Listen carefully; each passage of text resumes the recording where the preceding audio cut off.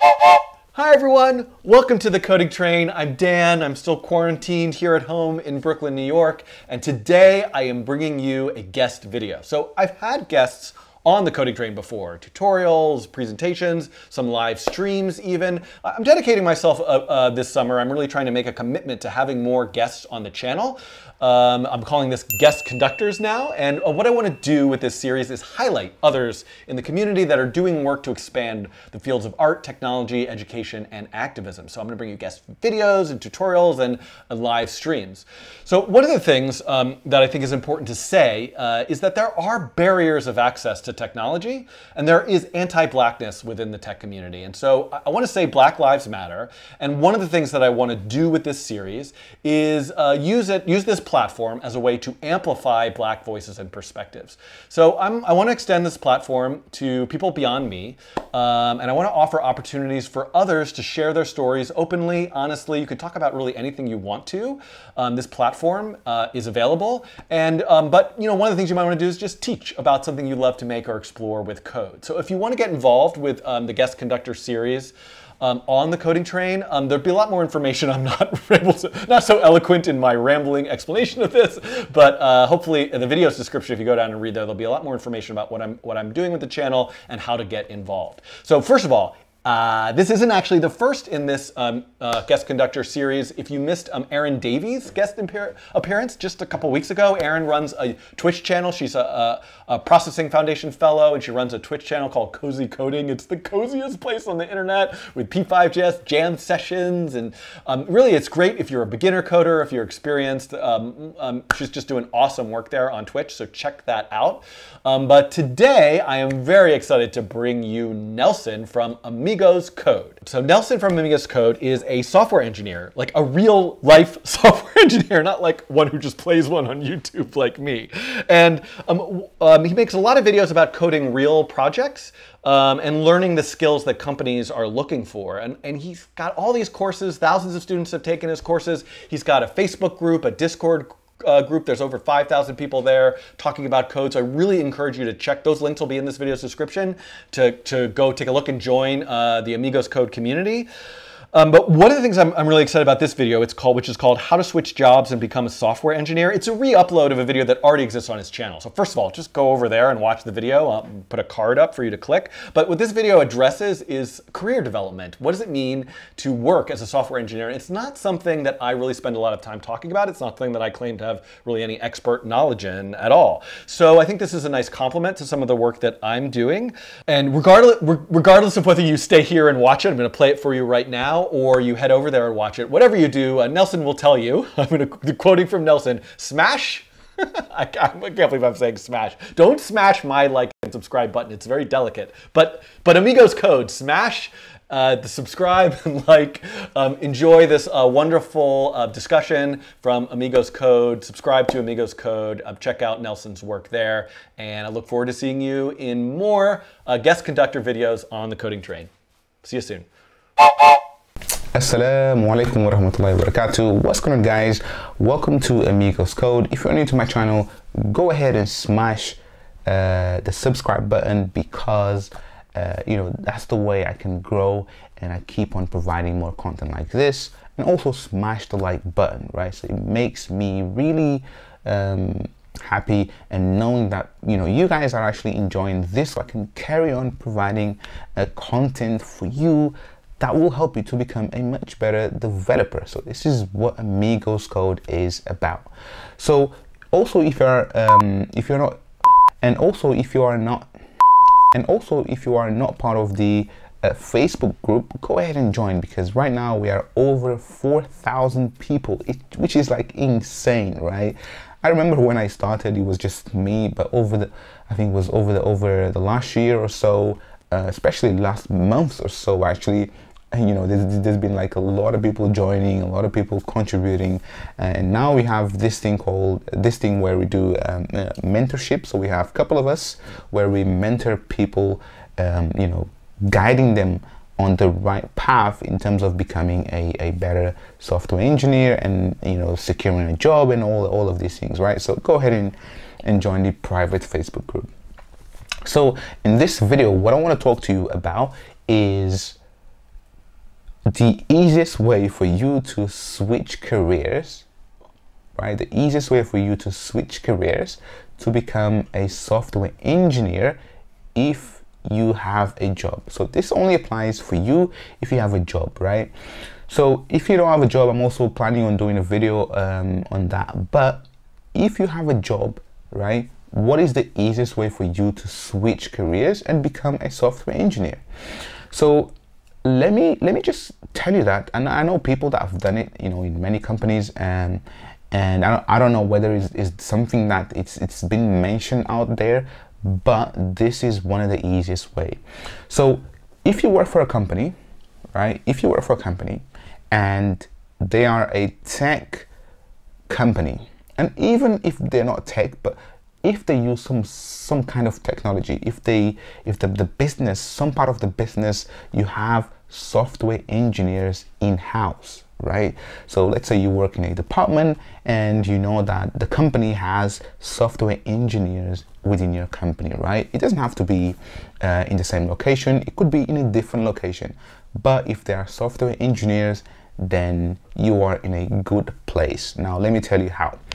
So let's say that you work for a company and, you know, let's say you work for Stripe, right? Or Twilio, let's say Twilio, or really it's any company that they write software, or they have some people writing software.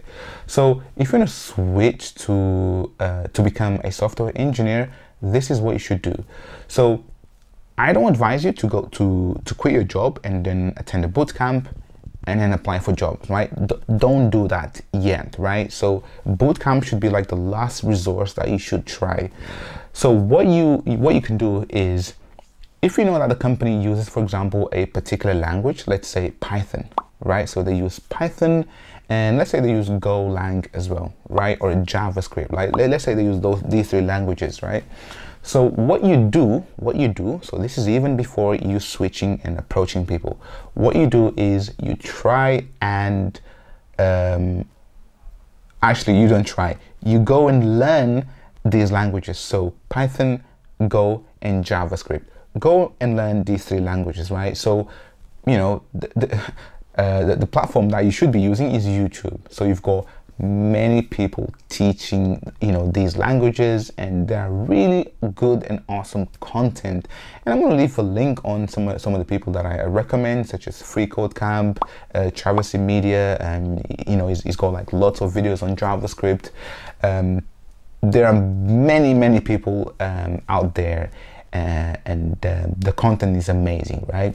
So there you don't spend any money, so you are learning for free, right? So that's the goal, really. You don't want to spend any money, so you learn for free, and then you kind of join, like, for example, my Facebook group, or any other group, right?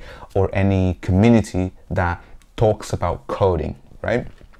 And that way, if you have any questions, you can, you know, post them, and then people will get back to you. And for example, in my group, we actually talk to people, we have video calls, and so on and so forth, right? So go and join a community, right? So if you have any questions, you go and ask them. So now you've learned the languages that the company uses. What you need to do next is to try and build an application, right? An application very similar to what they do, right? It doesn't have to be the entire application. It could even be like a small feature, right? So let's say that you really like what they do. You wanna, for example, you wanted to have, like, for example, a feature that they don't have, right? So for example, they might have an API, and you can actually connect to their API and then build like a small feature, right, that the company doesn't have, but you think that it would be very beneficial for the company, right? You would do that. And then that way, right, that way, now you've gone off and learned the languages, so you showed some interest, but on top of that, you've built a project and a feature that they even might be interested, right? So once you do those two things, the next step for you is to try and see how you're going to approach someone within the company that can lead you to the right person. You might talk to HR, or let's say you go for lunch with a software engineer. You might talk to him and tell him, look, I've been thinking about this, I've been learning this technology, I've even implemented this. Who's the best person to talk? And then they might direct you to the actual person in charge of recruitment, or even the director, or the technical lead. It doesn't matter, right? It doesn't matter. So once you reach the right person, this is when you impress. This is when you impress. So you can talk about what you've done, what you've built, and I can guarantee you, you will blow their minds, right? So you can tell them their story. You can say, look, I've been thinking about becoming a software engineer. I enjoy my work, but I think I want to be challenged in a different area. I've always liked working with computers and solving problems, so I went away and then I built this application that uses the API, and I was studying the application, how it works, and I saw that you were missing a feature, and then I tried to implement it, and basically there you're just showing interest, right? Because now the company, they don't have to go outside to hire people, because first they already know that you work within the company. So if they want to get reference, they can talk to your manager, or someone that someone that can give you, or actually someone that can give them feedback about you, right? So they don't have to go outside. Everything is internally, right? And if they see that you are capable and you are willing to learn and you can fit their culture, I can guarantee you that you will switch careers, right?